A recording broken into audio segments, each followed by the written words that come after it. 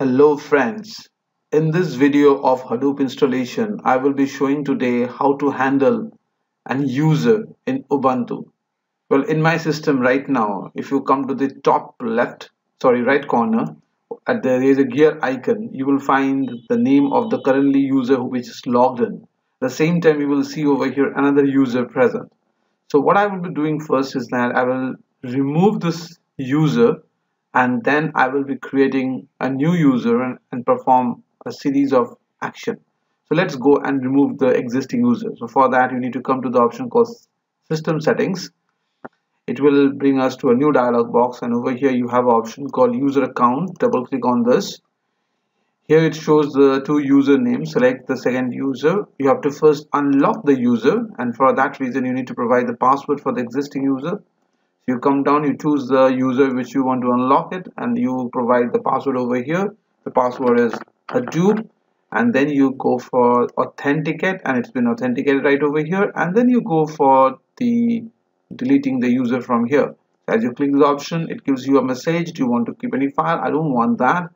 So I go for the delete file option, and as I do that, the user gets deleted. So I close the dialog box. If you come down again to the right corner icon, you don't find the user over here. This is the user which is currently logged in.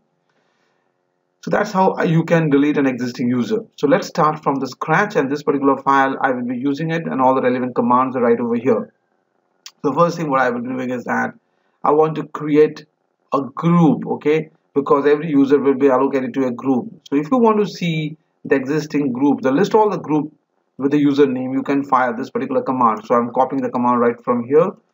Press from the keyboard Control Alt and T. That brings you with the terminal window. And before I proceed, let me tell you what the objective of this command prompt. So if you see the left statement or the left term, that is the username which is currently logged in, okay, and you are in the root directory of the particular user over here. So I right click and press back the command, and as I hit the enter, it will show the list of users, the list of group as well as the users that is present in the system. The point which is very important to be noted over here is there is something called pseudo. So this particular class is very important. So the current user has a pseudo privilege. In fact, the user which I will be creating, I need to assign the pseudo privilege, then only I will be able to perform the system related operation, which only the pseudo class will provide you that. And as I scroll on over here, I have installed MySQL in my system. So there is a user called MySQL. And I have also created one group called Hadoop underscore group. This group I have created, and this is a group ID. So what I will be doing is that I will first remove this particular group, and then I will be creating the group, and then I will assign a user inside that group. So to remove the group, here is a command. So sudo del group and the group name. So copy this command from here and paste back over here and hit the enter. You will find it will prompt you to enter the password as a sudo, delete that, and the group will be deleted. Okay, it's done. So if you undo the command which showed me the entire group details, and now you won't find the Hadoop underscore group anymore. Okay, so that's how we remove the group. So now we can go for creating a group, and this is the command which will create a group, and again I'm creating by the same Hadoop underscore group. Before you create a user, you have to create the group so that you can assign. See, the group has been done, and this is the group ID that has been provided. So if you go again for the GETNT group details, you will find the group has been created. So let's now create the user, and this is what I was saying, that before you create a user, you should create the group so that you can assign the user inside the group directly. So I put my command right over here, and before I hit the enter, I will come back to the right icon again, and you will find that still it's going to have just one user. So what I have done over here, let's check it out.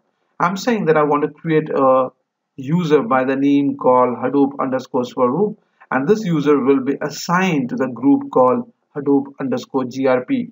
So this group name I've already created right over here, and the username is of your choice. Whatever you feel like, you can keep it over here. This is the name, this is the username. Okay, the details of the user will be provided now. It will prompt you to enter the password. I'm going for the password called Hadoop, and you are free to choose whatever password you feel like. It is asking me to enter the name. Just for the sake of differentiating between the previous user and the current user, I'm writing the name called Raj Aryan. and then it will ask me to enter the room number. I don't have any room number. It will ask me to enter my phone number, so I'm going for phone number 8981728365, and then it's asking me to enter others. I don't have any other information. If you are confirmed with this information, press yes, and the user has been created. So if you come down over here, you will check that you have got a new user called Raj Aryan. So that's how the thing is going to take place. Okay, so if you want to see who is the user that currently logged in, you can type the command users. Obviously, the user which has logged in right now is the user that is Swaroop. Okay, and if you want to see that what are the group to which the current user belongs to, so you can just type the group and you pass over here. It will show the current user, that is a Swaroop. It belongs to which of the following group, and this group called pseudo is very important. If you want to check which user, what are the group to which the new user, that is Hadoop underscore Swaroop belongs to, you can do that as well. As with the enter, you are just a member of the only group, that is Hadoop underscore group. Apart from that, you don't belong to any other group at all. But what I will be doing is that I will involve this particular user inside the pseudo group as well. You might be wondering why I'm going to do that. The reason is I will be using this user having the privilege for installation of other applications which I need to install in case of Hadoop, because I want to create this user as a dedicated user for the Hadoop. Okay, so that's the reason the user should have a pseudo permission. Apart from that, one important point you need to remember is every user, when you're creating, you need to have one, or you have a one important file called .basrc. The moment I created this user called Hadoop underscore Swaroop, a new file called .basrc got created inside the home directory of this user, and this particular file .basrc is very important because we have to mention the path variables right over there, which will be used by the operating system the moment you log into the user. Okay, in order to see this .basrc file, what you have to do is that you have to get inside this particular user. Okay, but you won't be able to open the basrc because you don't have the pseudo privilege. Okay, let's do one thing. Let's get inside this particular user to see where the .basrc file is present. So for that, I will be using the command called su, that means switch user, and the name of the user is Hadoop underscore Swaroop. I'm writing that. I hit the enter, and it will prompt me to enter the password of this particular user which I have created, and the password which I have given is Hadoop. I provide that password. I hit the enter, and if you see over here, now my command prompt got changed. Previously it was Swaroop, and now I am inside the new user called Hadoop underscore Swaroop. That is true, but if you see the path where I'm inside, I'm still inside the path of the super user Swaroop. So this shouldn't be there. So I need to get to the home directory of the newly created user. So to get into the home directory of newly created user, you have to give the command cd and the tilde sign symbol, which you will find just before the numeric key 1, and hit the enter. You are now inside the home directory of the user Hadoop underscore Swaroop. So if I fire the command over here called ls, I won't be able to see the basrc file because it's a hidden file. So if I go for the command ls-a, it will show me the file that is .basrc. Okay, that's the command. If you want to see the details of this, so you can write ls-la.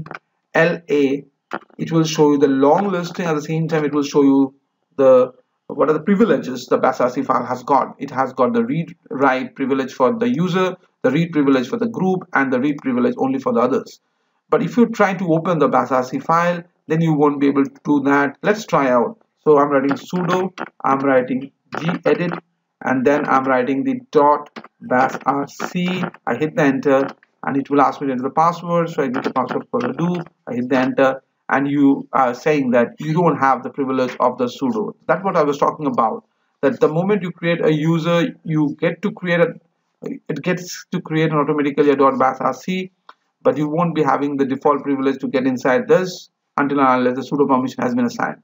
So how do you get the sudo permission? That can be only provided by your super user. So again, you have to log back to the super user, and so you can fire the command su, and super user name was Swaroop. I hit the enter. I come over here, and the password is Hadoop. I'm maintaining the same password for all the users. So right now I'm in the super user, but again you are seeing that the command the path is the previous Hadoop user, which I don't want. So I'm writing cd tilde symbol. I get back to the working directory of the super user. Now I can fire the command to assign the newly created user into the list of super user, and for that reason I have the permission right over here, that is sudo add user hadoop to the sudo class. So just copy this command from here and just paste back right over here, hit the command, see sudo add user, this is the name of the user and this is the name of, this is the class called sudo. So hit the enter and you are done. Okay, so you have the privilege of the sudo class. So now if you wish to check that this particular user belongs to which classes, so you can do even that now. So you copy the group command and you come back over here, you pressed it and you write the name of the user over here and it will show you that this user belongs to which are the groups. See over here, you belong to the sudo group right now. You can also check this particular command which will show you the group name and the members associated with the current group. You press back over here, you just scroll up, it will show you the check out for the pseudo class. Yeah, here it is, the pseudo class has got the following members. So now you are able to access your .basrc file, so you can move back to your command prompt. So I write hadoop swaroop, I hit the enter, I'm inside, it will ask me to enter the password, I'm right over there, change the terminal, change the path, come to the document, to the home directory, and now you type. So if you go for ls-la, you still have the basrc file. If you try to open the file now, sudo.bash, it will sudo, you need to mention the application through which you want to edit. gedit is the name of the application that I will be using it. .basrc, I hit the enter, it will prompt me to enter the password, and now I will be able to see the content of the file. So this is the file which I will be using time and again, and here I have to mention the path of the application which I will be installing it. In the coming video series I will show you the installation of the each and every application for the Hadoop requirements. So in this particular video I just focused on the basrc file, and there's one more thing which is left behind, which I will do it in my next video. That is, I will be talking about the SSH secure socket cell. I will be talking about this following stuff, but I would prefer it in the next video. So just follow this thing, your user and the group details, everything will be confirmed. So that's all from this video. So wait for the next one. Until then, have a nice time. Thank you.